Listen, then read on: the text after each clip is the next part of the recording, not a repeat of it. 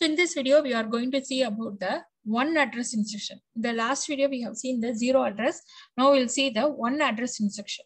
So in this case, the accumulator is implied. There is no explicit reference to accumulator.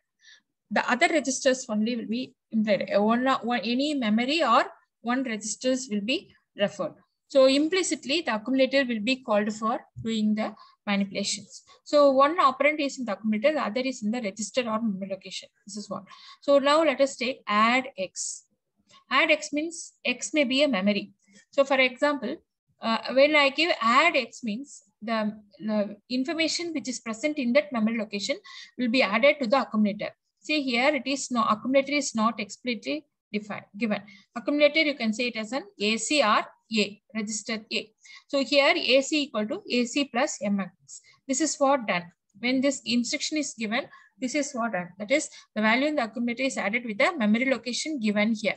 Suppose the memory location is 2000 means the data present in this will be added with the accumulator. So 11 plus 5 will be added and it will be present in the accumulator. So after this addition 11 plus 5, it is 16 will be stored in the accumulator. That is the meaning.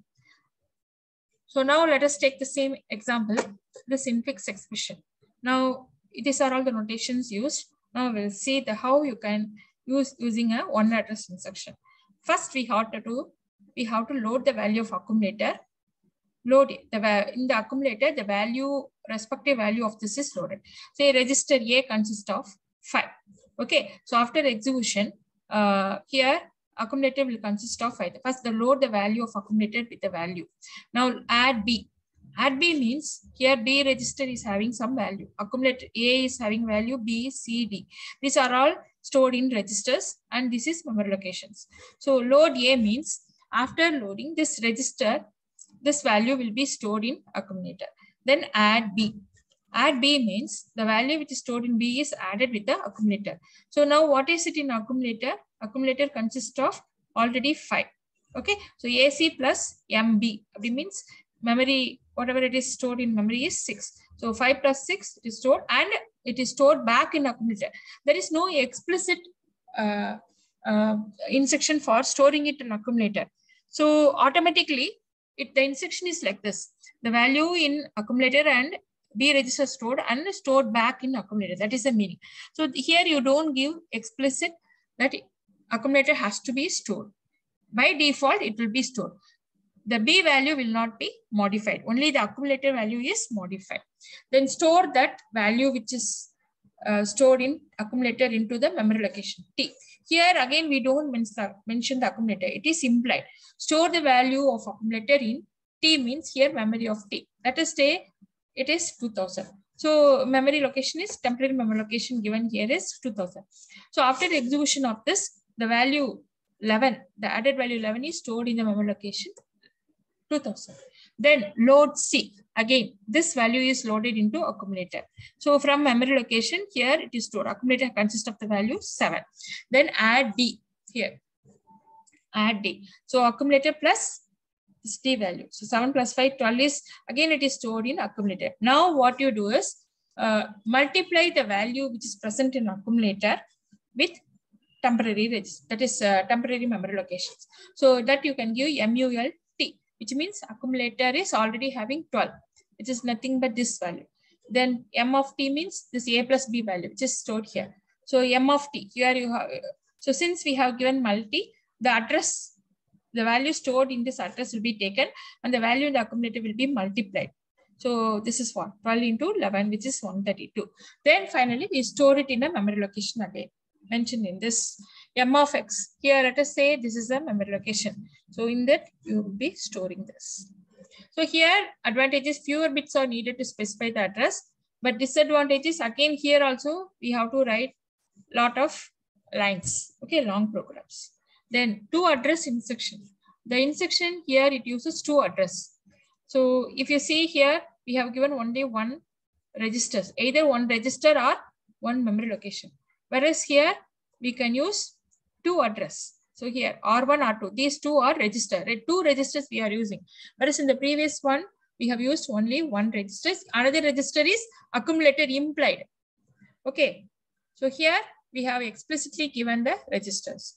So what is the meaning of this? Add R1, R2 means add the content of R1, register 1 and register 2 and store the value in R1. This is the meaning. When you give like this is the meaning. So A plus B, C plus D. Let us use 2 address and we'll see how we can achieve the same result. These are all the registers and these are all the memory locations. R1, R2 are registers. Now move R1, A. So move R1, A means the value stored in 5 is moved to R1, which is nothing but after that, after execution of this line, the R1 consists of 5. Then add R1, B. B is having 6. Okay, so R1 is already having 5. So 5 plus 6. 5 plus 6, which is nothing but 11, and it is stored back in R1. That is the meaning. Just now we have seen. So R1, B means B plus R1 is done and the value is stored in R1. Then move the value of C to R2 register. So C, what is the value of C? C is 7. So after execution of this line, R2 will consist of 7. Then add R2, D. D is having the value 5. So after addition, R2 plus D means R2 is having the value, just now we have moved 7. So 7 plus 5, it is 12. Okay, then multiply the value here. Multiply, because now we have found this value 11 R1, which is present in R1, and then 12 is present in R2. Now what is the next step? We have to multiply these two according to this equation. So give MUL. MUL R1, R2 means these two are multiplied and the value is stored in R1. Okay, so now this is the interpretation of the statement. So now 11 into 12, 132. Finally, we can move the value which is stored in R1 because the result is stored in R1, that to a memory location. So M of X. M of X, let us take this as 2001. X is pointing 2001. So after execution of this, the value is stored in. Here, the medium size programs you can write when you use to address instructions. Here, but the thing is more bits are needed to specify to address because in order to represent, this is an opcode and these are all operand. So we need, this is a 2 address instruction. Whereas here this is a 1 address instruction because load A you can represent with a single that is hex number, that is 8-bit hex number. Whereas here it involves writing this involves 2 memory locations. This is a 2 address. Move R1 will take 1 memory location and the next this operand will take another location because this itself is an instruction. This is only a data. This is an instruction. In order to represent this instruction, we need 2 memory locations. That is why it is called 2 address. It is stored in 2 address. That is why it is called a 2 address instruction. Whereas here load A, the equivalent load A we can represent it in a single memory location. All these instructions you can represent in a single memory locations. That is why it is a 1 address instruction. Now we go to 3 address instruction. Here we need 3, we can represent with the 3 addresses or 3 registers. Okay, so add R1, R2, R3 means R3 and R2 are added and the value is stored in R1. See here, that is the meaning. So now we'll execute the same expression with this 3 address. Now add R1, A, B. A is 5 and B is 6. These 2 registers values are added and it is placed in R1. Okay, so this is the meaning. MA plus MD R1.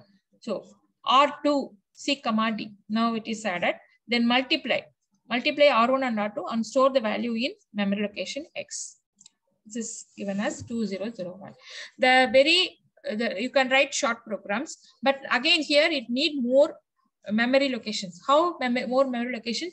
Because for representing add R1 together, you need 1 memory address. Then for representing A alone, you need another memory address. For B alone, so for this instruction alone, you need 3 memory locations. Okay, because this itself will occupy 8-bit. This is another 8-bit, another 8-bit. You know, memory location occupies 8 bits. So if you want, this is actually a 24-bit instruction. For this 8-bit, for this 8-bit, for this 8-bit. So you can represent only 8-bit in 1 single line. So which means you need 3 locations to represent this single instruction. That is why it is a 3 address instruction. Whereas here you can represent along with this along with this itself, you can say it as a one memory address. So move R1 needs one memory locations. For representing A, you need another memory location. That is why it is a two address memory locations. Whereas here it is a single address memory locations.